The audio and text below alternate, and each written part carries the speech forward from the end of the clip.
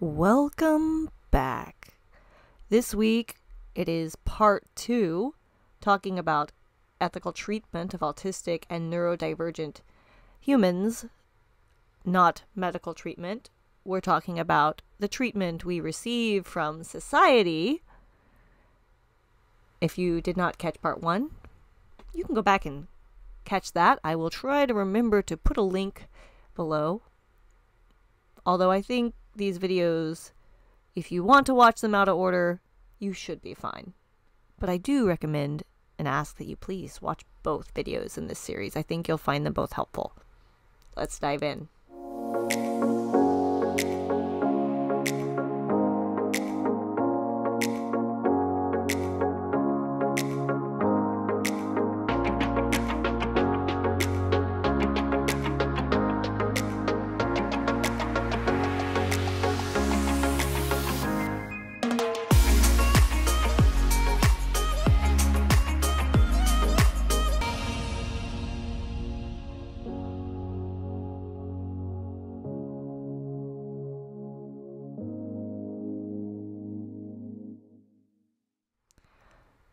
Part 1 of this series was talking about the need for neurodivergent people to be able to live an authentic neurodivergent lifestyle.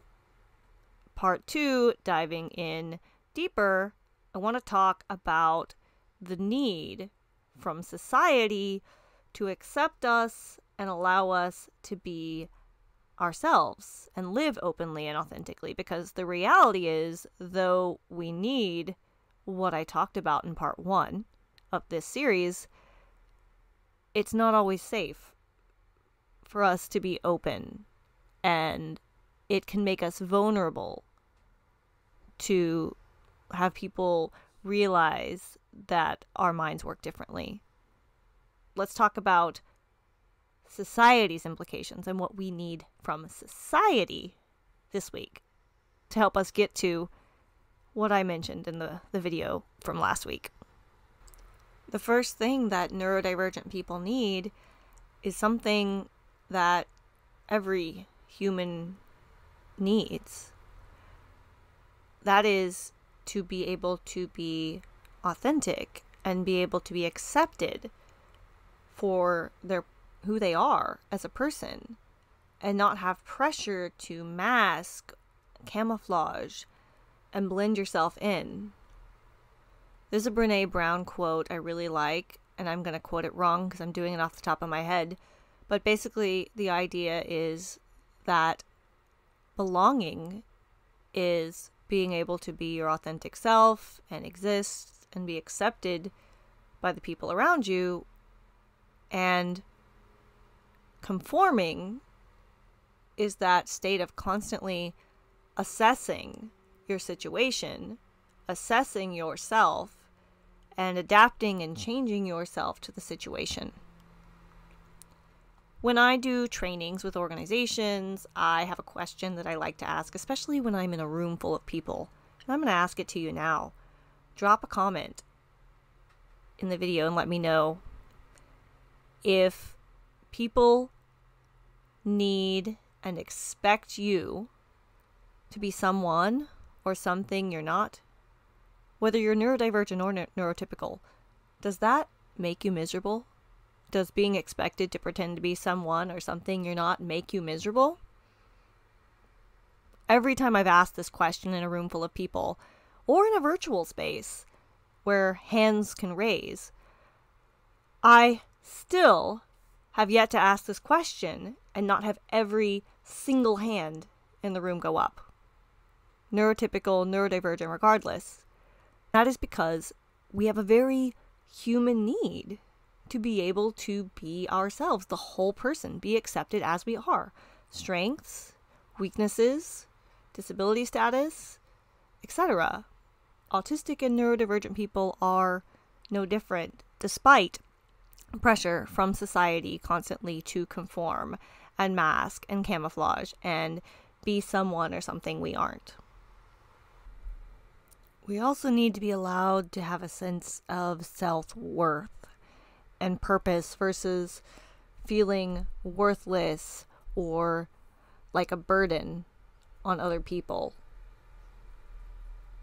Because unfortunately, many of us are not able to believe in our own skills and abilities because we are so often forced to focus on our perceived weaknesses and the areas in which we do not measure up when compared to neurotypical people, because neurotypical people are always used as the baseline for success to which neurodivergents are held against, which is really not fair. It's like asking a fish to climb a tree. Being forced to focus on your weaknesses all the time makes it really hard to appreciate your strengths. I remember being at a point in my life where I was so overly focused on my weaknesses and the things I couldn't do. Those things became so big in my mind that I couldn't believe in myself. I didn't know I was capable of anything. All I could think about was how I wasn't good enough. Those things that I wanted to improve on or felt weren't good enough when compared to other people around me became the main focus, taking away from all of the things that were actually kind of awesome about me. The other thing is growing up and constantly being told what you are incapable of can become like a self-fulfilling prophecy, because people from the outside are constantly telling you all of the things you can't do, will never be able to do. If you believe those prophecies that are put on you by other people, you may never try to do things because you've been told your whole life you won't ever be able to do things, so you don't try because everyone's told you you'll never be able to do this. Why even bother?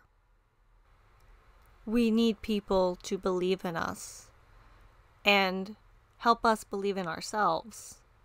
Help us see how wonderful and amazing we actually are, and not tell us all the ways that we fall short when compared to other people. It's funny, they tell neurotypicals, don't compare yourselves to other people. Everyone has their own individual version of success and pace, but by default, neurodivergent people are asked to compare ourselves to and hold ourselves to the standards of neurotypical people. We've got to let these double standards go. This is not fair. We also need help from the trauma that comes from living in a world where we are not supported, where we are often ostracized and constantly scolded, misunderstood, gaslit, and punished for being different.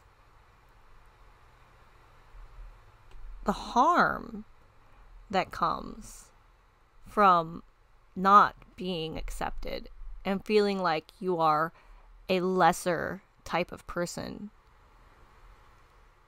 I, in addition to being autistic, ADHD, etc., have a social anxiety diagnosis. I'm going to tell you right now, I'm not socially anxious by nature. I am socially anxious by experience of repeated social failures and the traumas that come from misreading and misinterpreting social situations and being manipulated by people around me because I cannot read the non-spoken social cues. And because my tone comes off wrong to people. Sometimes people tell me my tone is too harsh, my tone is too direct, my tone isn't soft enough. I need to soften myself. And it's not fair to ask me to change myself to be more palatable to other people. That's telling me that who I am naturally isn't good enough.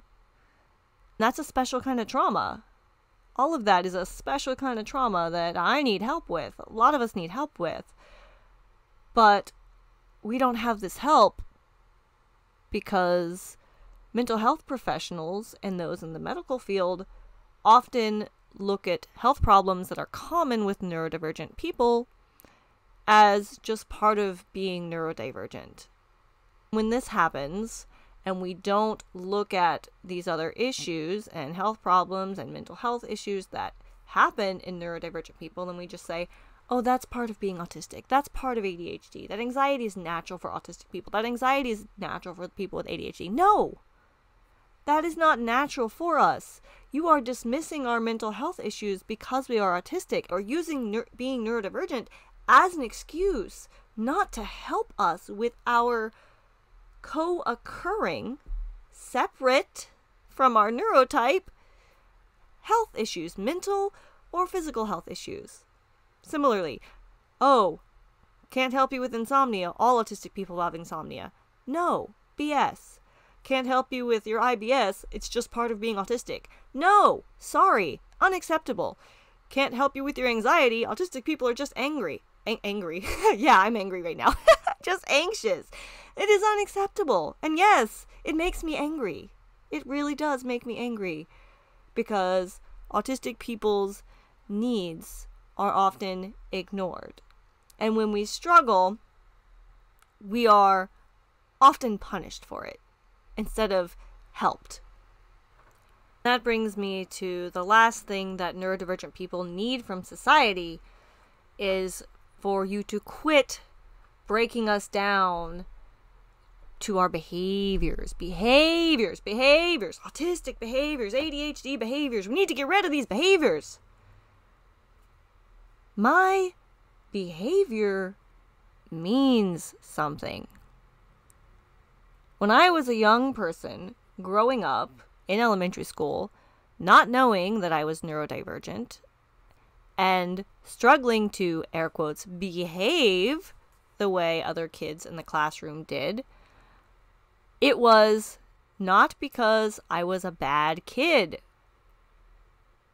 I could not sit still and stay in my seat and was constantly moving and flapping and singing to myself and verbally stimming and physically stimming and getting up and jumping around and climbing under my desk and doing all of these behaviors because I had needs that weren't being met. 1, hiding under my desk because the light was too bright and was giving me headaches, and because being in a classroom with 20 to 30 other kids was sensory overwhelm. I was trying to control my environment and go to a quiet, dark space where I could still listen and hear the teacher talking. Ooh, but climbing under my desk when the teacher was talking got me in a lot of trouble.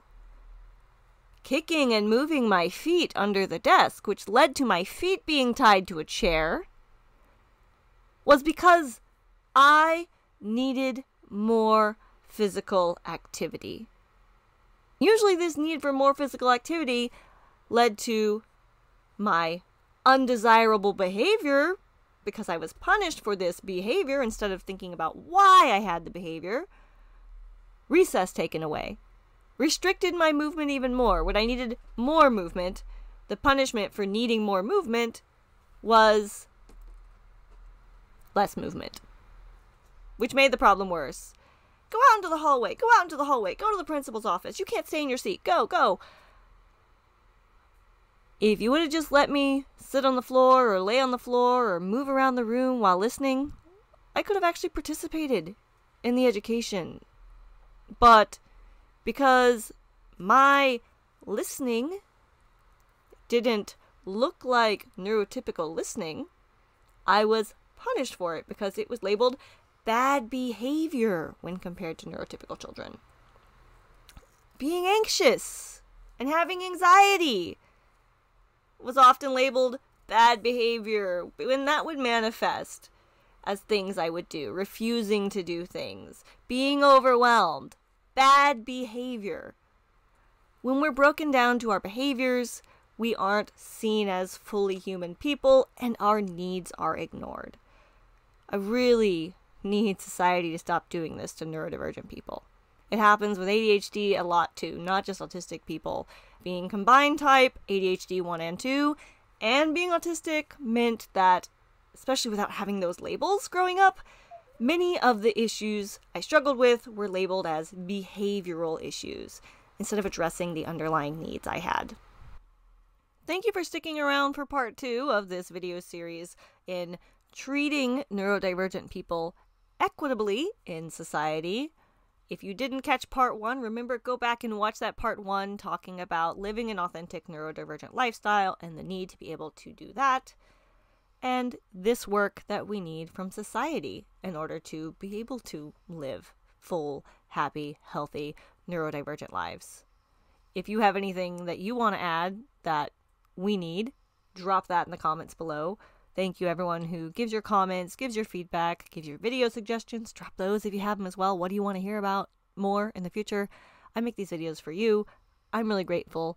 I couldn't do it without you. Also, as I always do say, thanks to the Patreon supporters, Facebook subscribers, and YouTube channel members who do the little bit of monetary subscription to help fund this blog. It is made possible from the support of viewers like you. If you subscribe on Patreon, it's the most affordable way to subscribe. It starts at as little as $1 a month, and you get a discount where it's less than $1 a month if you subscribe annually. So it's super cheap. I know how many of us are broke. I don't want money to be an issue. If you want to subscribe on Patreon, that is the most affordable way to go, and you get access to videos like these early. Today, I am shooting this video and the one before it on January 27th. And this video is likely to come out in mid to late March. So that's way more than a month early. Just as a little way to say thank you for those viewers who help with this blog. I'm grateful for every one of you in any capacity. Just your presence being here right now. Thank you. I will see you all next week. Bye.